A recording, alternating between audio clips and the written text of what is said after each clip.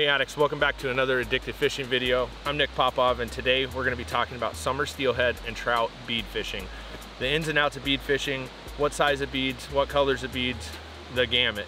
So if you guys like these videos and you want to see more of them, make sure you guys give us a thumbs up, go down here and tap the subscribe button, and the video's coming at you right now.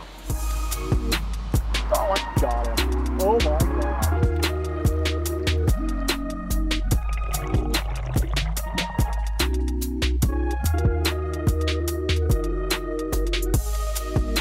So, steelhead fishing with beads for summer steelhead and trout.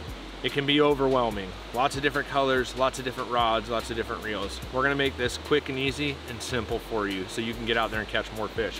So, starting with our normal bobber stop. So, for those of you that haven't seen it before, we have a bobber stop. It's just a piece of braided line tied in, and that's gonna allow you to gauge your depth.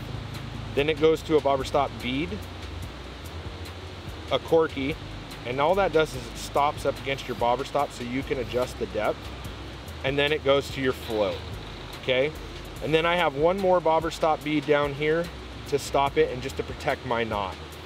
And then you can go to any weight. You can use a Dave's Tangle Free, you can use, there's lots of different styles of weight. For this type of fishing, I'm not trying to drag my weight on the bottom like you would typically bobber dogging.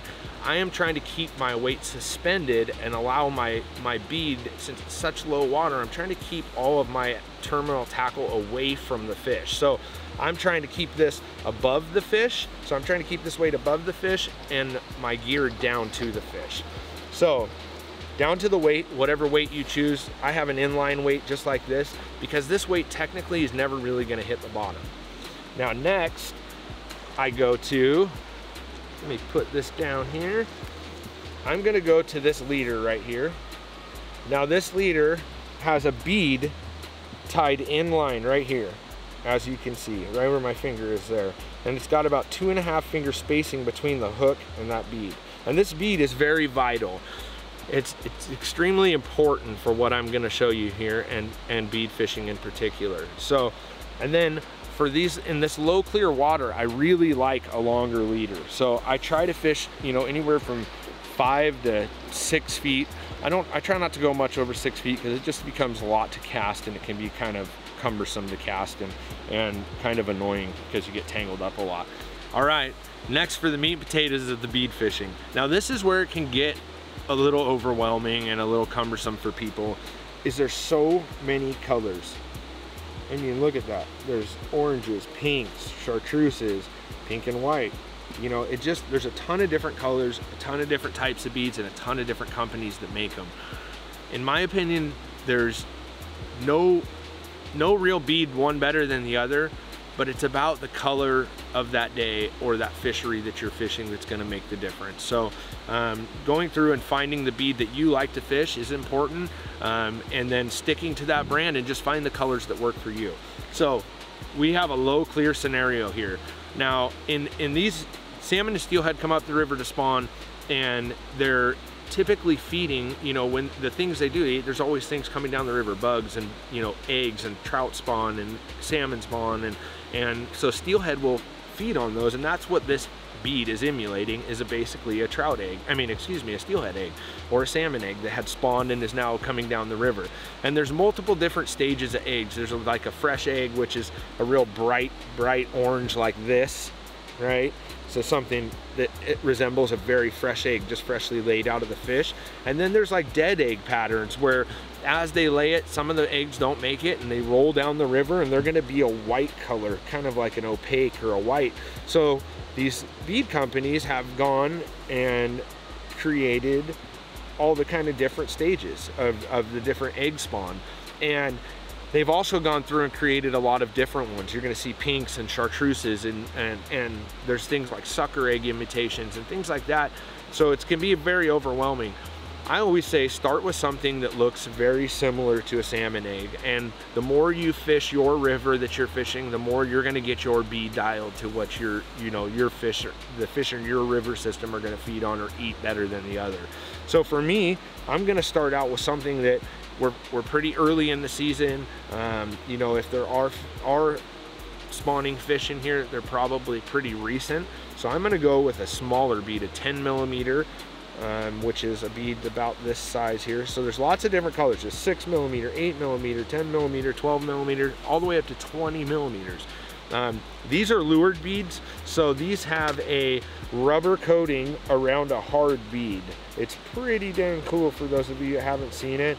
There's two different types of beads typically. A hard bead, which is actually a hard plastic, and then there's a soft bead, like B&R soft beads like this. And I use a lot of those as well. And now a soft bead is gonna be completely squishy like an egg. And then you have the hybrid of the two. This is a hard bead inside of a soft shell, and it kind of emulates an egg. So when they chew on it, it's a little bit natural to them, and they hang on to it a little bit longer, in my opinion. So these lured beads are awesome. I love them. I use them all the time. Let's see here. Let's get started. I'm going to show you guys. So, if you guys remember earlier, I showed you this hook. Got my must-out hook. And then that little inline bead there, right? So that bead is fixed with a knot tied in place. It's a very tight knot. And I believe we have a video that shows you how to tie this knot here, and I can put the link in the description below as well. So next, we are gonna thread our bead. So I'm going with a 10 millimeter bead, and the reason I'm choosing this bead is, number one, it's not super aggressive and bright pink or bright fluorescent orange, and it's also gonna emulate probably a very similar size to a steelhead egg, or you know, maybe a large cutthroat egg or something of that nature. So I'm gonna thread this bead on. Now this just has a little hole, so I'm just gonna thread this bead right here, and I thread my line through, and I'm gonna slide that bead all the way down to my fixed bead here. Now, as you can see, that fixed bead, that bead just shoves right up against there. Now that bead can't go over there. And I'm gonna explain why this is so important in my opinion. Now, other bead fishermen may have their opinions, but in my opinion, when you fish this fixed bead like this with a like a lured bead that can't go over that bead, is what happens is those fish grab it, you set the hook, and when you pull through, that hook just grabs there right in the corner of their mouth, and your bead stays in place. Now with a hard bead that you would typically peg, with the hard bead, they have a piece of like toothpick that'll go right through that bead there, and then they'll set it, you know, whatever distance away from their hook they want. Well, I feel like when you set the hook and your bead slides down to the eye of your hook, well, now there's a pivot point for that fish to pivot on and kind of shake that hook loose, and it just puts more stress on the fish, and you end up losing more fish. So this, in my opinion, you're gonna hook and land more fish with this type setup. So then we're gonna take our leader here, our 6-foot leader, and we are going to tie it onto our weight, just like so. I just do a normal fisherman's knot for this. With light line, a normal fisherman's knot, you can get away with it. Just make sure when you're fishing fluorocarbon that you wet that line down so it doesn't burn the line. Put my tag in, keep my little tag end there. Make sure you guys don't throw your tag ends in the water. Just put them and take them home with you. Okay, now I'm gonna add a split shot about 2 feet down from my original weight. And this split shot, and then I'm gonna go about another 2 feet, and I'm gonna add another one. Now this is not, you don't have to do this, but your split shots are gonna be what is getting you down to the fish. So the big weight is used for casting and, you know, castability, and these split shots are gonna be what actually sinks down and gets down into the water column. So I have we have our float with our beads down to our weight. 2 feet below our weight, we got our split shot. 2 feet below that, we got our other split shot. And then 2 feet below that, we have our fish killer.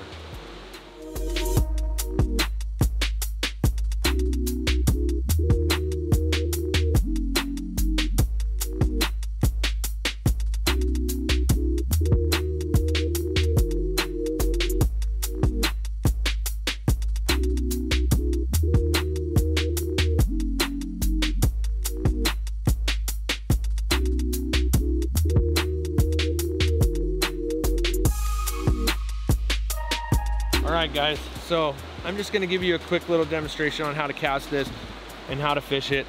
I'm not gonna get super in depth because we do have lots of other videos out there if you guys wanna see us fishing this style of setup. But I'm gonna make this cast now. The cool thing about bead fishing is you want that bead floating kind of naturally through there. So you typically want some current, and you can fish it in fast current to slow current. It doesn't really matter. You just want that bead naturally floating downriver. So I am gonna do the same type thing I was doing with my jig. I'm gonna fire this out there, and I'm gonna get it right over there on that current seam. And I cast it upriver slightly. And remember, my big weight is never on the bottom. So my big weight is, you know, a foot 6 inches below my bobber, and then I have my leader doing all the work. So, and now I'm just mending slightly, trying to keep as much line off the water, because remember, we have really low water conditions right now, and so you got to help that bobber get down. If you got a bunch of line laying on the water, it's going to pull you right out of the current, and you're not going to be fishing it properly. So you're just allowing that bobber to work right downstream through the entire section there. Once it gets below you, you start to let line just like you would with any other bobber setup. All right, guys, one more. Let's see if I can catch one. One more. All right, once again, I cast, I flip my bail, and I'm just kind of keeping as much line off the water as I can. You don't want to have a bunch of line on the water. It's going to pull you right out of the zone. So as you can see, I'm just letting that bobber do the work, trying to keep as much line as I can up off the water. Now there's two types of bites you're going to get when you're bobber and bead fishing. One, it's going to look like a trout bite. It's just going to go doink, doink, doink. Your bobber's just going to barely go under, do, do, do, do, like a trout would do. You want to reel down and set the hook on that, because that's how a steelhead, that's a steelhead chasing it downriver and eating it and basically swimming at the same current as your bobber's moving. And the other one, your bobber's just going to kind of give it a little bounce and just go under, just like any other bobber would. You want to reel first. Most important thing, I mean, the biggest thing I see guys do with beads is when the bobber goes under, they just set the hook as hard as they can. Well, when they do that, you just pull it away from the fish because you got so much leader, so much line, so much everything that you just tear it right out or pull it right away from the fish. I always tell, point your rod at the bobber, reel as fast as you can until you feel tension, and then set the hook. All right, guys, well, that is the gist of the low water bobber and bead setup. I hope you guys like this. Don't forget, make sure you guys give us a big thumbs up. Go down here, hit the subscribe button, and share this to your friends and family, and we'll see you guys on the water soon.